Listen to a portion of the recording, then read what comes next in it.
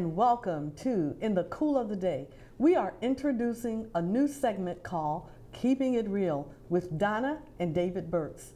This couple are strong ministry leaders, telling the truth and keeping it real about everyday life and life in the spirit. They are also successful business owners, focusing on financial literacy, on their health and wellness seminars, and on their up-and-coming business center.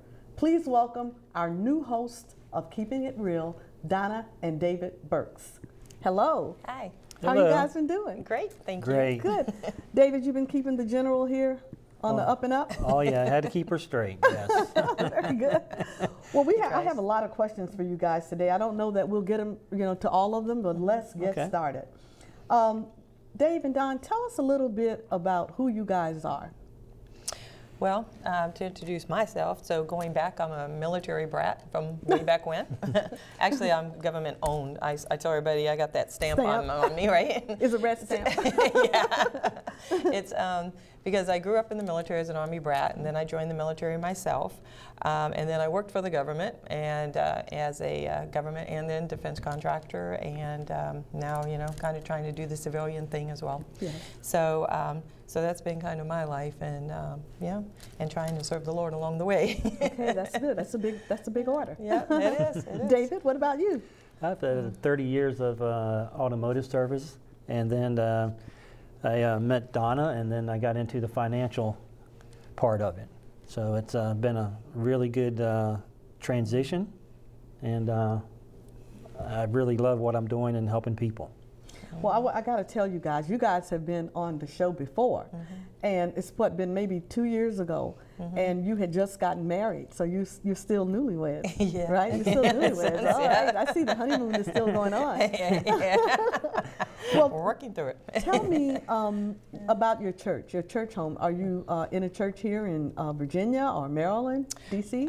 Correct. So really, our church is Church on the Move in Woodbridge, Virginia. Okay. Yep. And so it's actually been kind of exciting with the church, or for the church, because they're growing and doing really well. So this weekend, we're actually starting in. They're going to be doing 2 services. So they're going to go to a 9:30 and 11:30. So it's going to be doubling up and looking for people to get involved in the Dream Team. So we hadn't been a part of that, so we're going to be joining the Dream Team as well to help out in the church. Okay, so the Dream Team, what? It's so different areas that you can serve in. Oh, so, okay. Yeah, able to minister and support the church and the people at the same time. Yeah. So your ministry work is as a couple, as a team, or do you have different ministries that you work in? It varies a little bit, so we have different callings. So I've,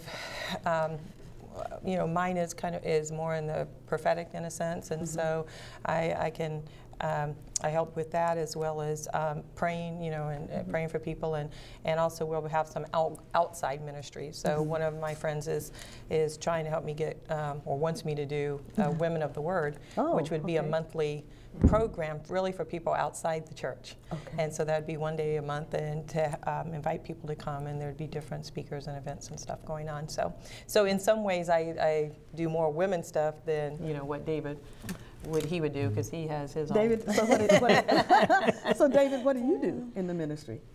Well, right now I'm not too much involved into it right now because of the business has been keeping me full-time on doing that, and we're opening 2 new offices. So, but I'd like to get more into the men's ministry, and I'll be looking forward to doing that. Okay. Yeah. Well, let's talk a little bit about the business projects. You guys have been busy. You've got the business center. Yes. You're teaching and educating people on financial literacy, and then you got your health and wealth seminars. So let's start out with this business center. Tell me about that. Well, the business center is going to be a place. I like to call it like the hometown business center, right? Okay. So it's gonna be a place for other team members to be able to come and to kind of stake their flag. So we'll have different types of business packages. So if somebody just needs 10 hours a month to come and have some quiet somewhere, they could do that, or 30 hours a month, or if they need a part-time, or if they need a monthly office, they can come and they can actually use the different types of conference rooms, different types of office space. Wow. So that'll be pretty cool. And we're going to have a sister office. So there'll be two, because there's really not much in Springfield and Woodbridge as far as office share. So we'll have a sister office in Woodbridge as well. So they'll be able to go to either or to meet with clients or do what they need to do. So if I needed to have a place to lay my hat for maybe 2 hours to meet clients, I could actually come in and rent the space out for 2 hours? Exactly. Yes. That's neat. Yeah, when you look at prices, like conference room could be as low as $10 an hour. You know? Wow. Yeah, Wow. so it's So a that's ministry. a little different than the virtual office, right? Or is it? It's similar, but more reasonable in a sense, because it goes to help business owners, you know, and so in a sense it's kind of like to us, it's like a business ministry in a way, right, to help other small business owners that were like ourselves trying to find a place to go and to get started without having to put out that big overhead and that big expense. That's a fantastic idea, and it will help a lot of businesses. Yep. Okay, then the financial literacy, what is that all about? Yeah, that's pretty cool. That's well needed. That is needed so much. What we're going to be doing there is teaching financial literacy from credit, understanding your credit. How do you improve your credit? Because you know, if you don't have good credit, then it costs you money in the long run. It will go all the way from credit to investing. You know, understanding everything. I want to talk about especially baby boomers, Social Security. Well, actually, that's everybody because we don't know what that's going to look like, right? So it talks about planning for retirement for Social Securities. What about insurances? What about health insurance when you retire? Yeah. I mean, I had a client that just retired, and for her and her husband, we couldn't find anything under $1,000 a month. You know, so there's $1,000 a month. $1,000 a month, and so we have to look at ways to. We need people to be prepared and to start thinking. And if they've had a financial hardship, then it's like, okay, let's start where you're at. I mean, I don't care if it's $5 a month, $25 a month. Let's start where you are, and let's try to get you into a better position. And so that's going to be exciting. That's right. Well, yeah. Along that point, do you think that people should start thinking about retirement when they first start to work? Yes. Or do you think that's the problem, that we wait too long before we start realizing that we're going to get old one day and we're not going to be working and we've got, you know, is that a problem?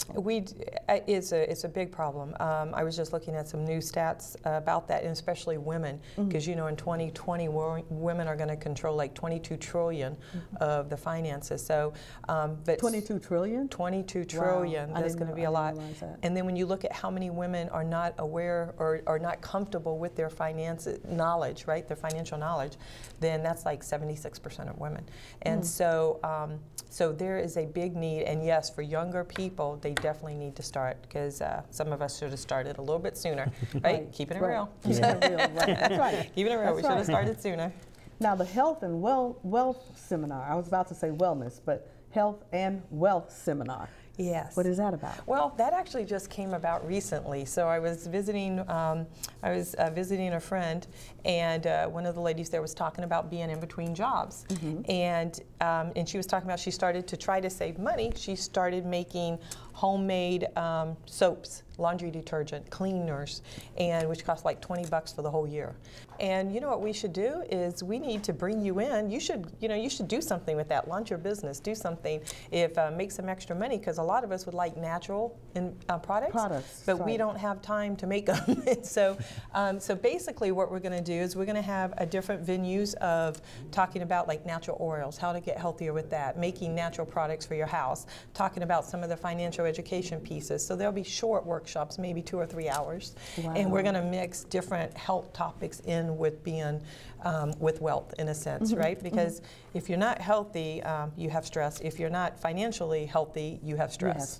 Yeah, and so we're trying to help everybody all the way around. So will people come to your business center, or will you go out? People can have you come to their churches or organizations or corporations? Exactly.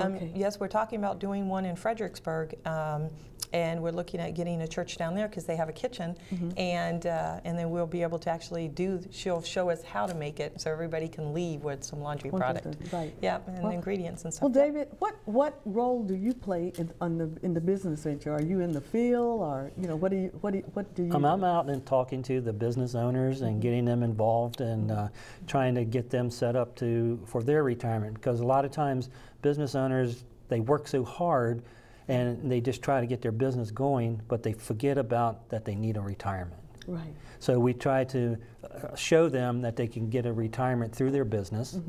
And so when they want to sell their business, they have their business as an income, and they have a retirement plan also. Okay. So I'm mostly out in the field helping the business owners and connecting businesses with other businesses, because a lot of people, they don't even know who the neighbor is. The next door. The next door neighbor, just like at your house, you know. Your house, yeah, the same with business owners, they're the same way. So I try to say, why not? Let's connect everybody together. Oh yeah. Well, so has that been receptive? Because it sounds like you're not afraid to just go knock on the door and do cold calling. Yeah, it's been receptible. I mean, I've connected a lot of people to each other, and they've helped each other, and they actually advertise with each other, and it's been pretty good. Okay. Pretty good response.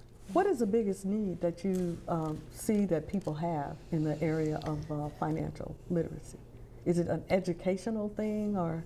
I think it is, because again, we specialize in safe money concepts, and so as we talk to individuals, we realize that most people don't even know that safe money concept exists. They only know of what their employer offers, and then they don't even know what that is. They don't know how much they have. They just know they're putting money somewhere, and so that's just the investment part, trying to plan for your retirement. But then you have all the other pieces. So I think that is a strong need, and a lot of the financial literacy we'll be conducting is, of course, there'll be some that are classes that may have a small fee, but a lot of them going out to organizations and businesses will be free. And so it's something that we're doing as an outreach to the community. Okay. Well, we are going to take a short station break, but we will be right back with Donna and David Burks. So don't touch that dial.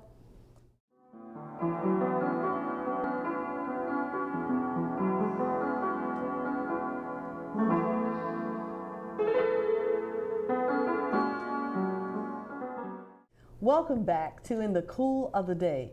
Prior to the break, Donna was discussing something about safe money. What is safe money?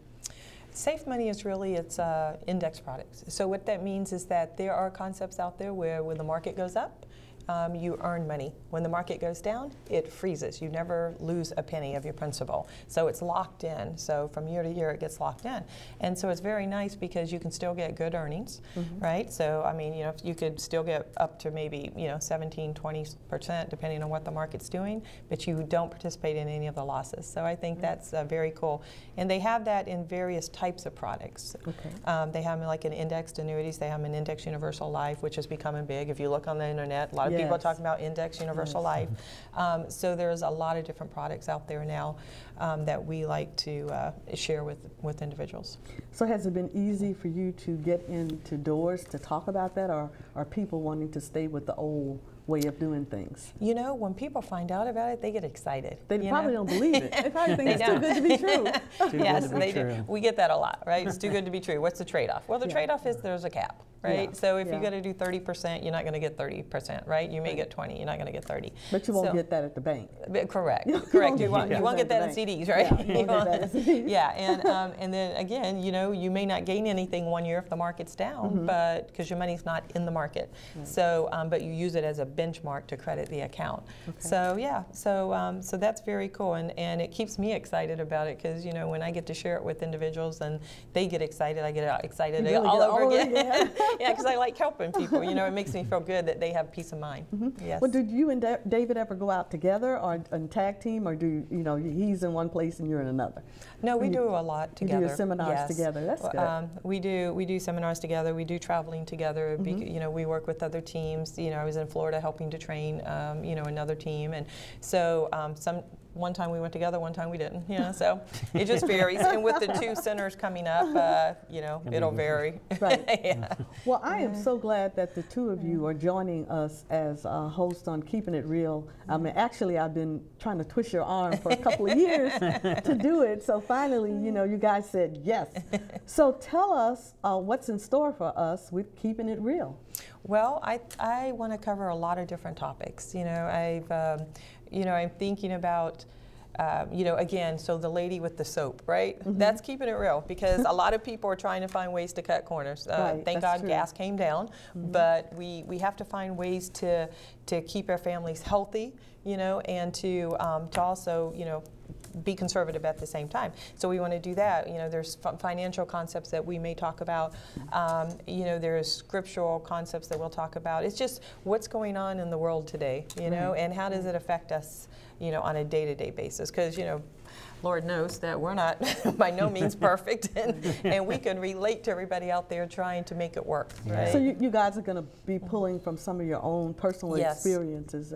Has anybody figured out how to save in the grocery store? Buy less. Buy less. I'll tell you. Buy less. I was there last night and I got 2, I think, milk, eggs, and bacon or something. It was like $15. I was like, okay, I'm doing something wrong. Wow. Yeah. I didn't have a coupon though. That's the thing. So The that's little probably coupon people. Yeah, you know, they got everybody that specializes in coupons and how to do it. And yeah, it's a challenge. And you know, just a quick tidbit. You know, when I was watching news one time, and they were talking about the inflation rates, right? And how inflation's not going up. But you know, one thing that was really interesting is that gas, healthcare, and food is not wrapped up into that inflation rate. Really? Yeah, the 3 things that keep going up, well, gas just came down, but are not included in the inflation rates. That's amazing. Yeah, so those are kind of tidbits we share when we're doing seminars and stuff for people. But yeah. Now, I'm just curious, that name is really catching, Keeping It Real. Who came up with that, you or David? I don't even remember. I don't know. I think both agreed on it. Yeah, so, it's like being real. That's so all we can do is be real, right? Was there anything in particular that had you come up with that, or it just kind of popped in your head? It just popped in, you know, just popped in my head, and it's the fact that I don't like exaggeration. You know, that's all I can do is be real. Right. You know, we just like to share our experiences, and of course, our experiences are probably like a lot of other families out there, and a lot of other married couples and business owners. So we just want to keep it real and just tell everyone exactly what we come up with. Well, let's talk about the family a little bit. I know that I think the last time you were here, CJ was here, wasn't she here on the show? So do you have children? Are they involved in the ministry with you? Are they involved in the business with you? So we do have. So for the ministry, you know, everybody kind of does their own thing. Because we have children, so we have 6 between us. Okay, with a Brady bunch. The Brady bunch, yeah. Except we have 4. We have 4 girls and 2 boys. So so one lives in Florida. The other ones are here. She'll be back here shortly, having a baby in June. Oh, so wow. that's exciting. That's exciting. That is. And we is have this your first grandchild? Second. Grandchild. We have another one that will be 2 in May. Oh, wow. So yeah, so that's exciting, and they're back home now. So and then I have a daughter in Reno, so she's out there. So so they're kind of doing their own thing. CJ right now is the only one that's in the business. Okay. Yeah. That's good. Yeah. So CJ. So she's bringing in a young group, right? Hopefully, trying to talk to the millennials, right? Yeah. Well, Donna and Dave, what do you see happening in 2015? Not only just in people's regular lives, but just in the spirit of things. For me, I have a spirit of expectancy. I mean, I just sense that 2015 is different, and that this year, and it's going to be. I believe that, you know, God is giving back to His people this year. You know, there's been a couple different people I talked to that said that in their church, you know, they were receiving the same, you know, the same word. And I think that we all need to be in a position to be ready to receive. You know, we need to have that spirit of expectancy. We need to go forward, and we need to do what we need to do, right? Not just say, okay, God, I've been waiting, I'm just going to sit here and come on. We have to do what we need to do too. We need to take that step. And I think it's going to be. While you're waiting on instruction. You do whatever you find your hands to do. Yes, To what's keep in it your moving. heart. Yeah, to God keep it puts it in moving. your heart. You know it in your spirit, right? That and you just seek Him and you go forward, and the doors are open. So I just think that this is going to be an exciting year. I mean, it's been so far it's already been a year of change for us, right? Right. Yeah. Doing the show, doing Right. 2 business centers, and so. But I don't believe that we're the exception. I believe that God wants us all to be there too. So. Dave, is there any plan on your part to do any outreach to young men and boys? I believe that that is in the process. I mean, I really I'm going to do outreach to the men of families because a lot of things that they are experiencing they don't understand, and I'm trying to get to them to like leave a legacy to their family, to understand more family values, and in the process also talking to them about God and the role that He plays in their family. Because a lot of the men don't understand the exact role they need to play in their family. Yeah, that's And true. then when you start talking to them, they're like, you can just see them thinking, the wheels are turning, and it's like, wow, I never heard that before, So do you think that is because, say for the last 25, 30 years, a lot of times there haven't been men in the families, they're just single women and women trying to raise boys and men.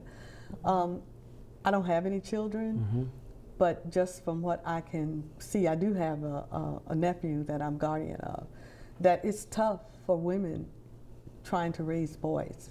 And I don't know if that's just my way of thinking. I'd be interested to hear what you have to say about that. Well, I think it's really tough for the woman to take both roles. Yeah. And I'm talking to a lot of the men that are out there. They do need to step up and be in that role of a husband and the dad. Yeah. Take control of your family and be the man that you need to be, and teach your children the things that they need to be taught so they can be successful and be a great person in society. Right. Very well said. Thank you for saying that. Now, you guys have, as I said earlier, a new marriage. You have children and families. You have a young business, and you also are working in ministry. How in the world do you keep it real and balanced? Well, keeping it real, we're not always balanced, okay? Yeah, So, it seems like a hard, yeah, it's, a juggle. It is. Juggling It is. thing. It is. You have to find your place. You have to find your time. Like for a prayer closet, mine becomes the car in the morning. It's like you don't really have time. Prayer closet. What is the purpose of a prayer closet? To me, it's really to connect. It's to connect and get that wisdom for the day. And it is not, well. So you're not really in a closet. You No. could be, you could be, because some people Yeah. have You could large be. closets and they they go can, in and they yeah. fix it up, but it's some place that you can get pull away. away. Yeah, Okay. get away and pray. And and here's something that's important. And I'll say the last couple of weeks we've been running, and I haven't really done this, but I will do it on an occasion. Well, I'll sit there and I'll say, okay, Lord, prayer is 2 ways, right? So it's one way is you're talking to the Lord. The second way is you got to shut up and listen. And we don't take time to just shut up and listen for 5 or 10 or 15 minutes, right? Just sit there and just clear your thoughts and go, okay, Lord, I want to hear it. And I've done that, and it's been very cool recently. And I was going, okay, God, I'm believing that these thoughts are from you. So I'm going, okay, Lord, talk to me. I want to hear it. And I'm going to write down all my thoughts that come to me, right? And then at the same time, I'm going, okay, Lord, now confirm to me that this is you. And it's been cool because right as I'm talking, as I'm writing, I get a verse. And I write it down. I don't know what it is, so I go look it up. I get a verse. That's amazing. And then I keep writing, and I get home, and then I look it up. So I may be, I forgot where it was. Oh, I was on the plane last time when I did it. And I got home, and I looked it up that night, and it was the Lord saying, and I think it was Ezekiel 7. Now I forgot what it was off the top of my head. But it was, and the word of the Lord said. It was just one liner like that. But I was like, oh my gosh, that is so exciting, Lord. Thank you for confirming that those thoughts were from you. So when you sit and you're quiet and you're not talking and you're listening to Him, He is speaking to your heart. Yep. Which is that how you would say he's speaking to Yep. your heart and confirming Yep. things that he wants you to do, or maybe things that you've asked him about. Yep. David, do you have that same type of experience? Yeah, I do. A lot of times I'm like going from the house to the office, and a lot of things, I listen to the Christian radio channel, and a lot of things start coming through, and you know, some of the things we were thinking about or we were talking about, and that the answer just comes, and it's just like, wow, you know, it's a verse that they were reading on the radio, and it's just like, oh, that's pretty interesting. So, Wow. so I mean, when me and her were discussing that the night before, I mean, it's God's word telling you, because it's the answer. It's just. Well, Donna, I'm going to ask you in 10 seconds if you can just tell me what advice that you would give to singles and couples about how to keep it real and balance in their lives. Communication. Communication Is key, you know, and that goes across the board. Okay. Communication with God and communication with each other. Donna had the last word. Our time is up, and we want to thank you for this awesome interview. We are excited about your upcoming segment, Keeping It Real with Donna and David Burks. Thank you out there in cable television land for watching and supporting In the Cool of the Day. Remember to reach out and touch somebody today with a smile or a kind deed. We'll see you next week. Bye-bye.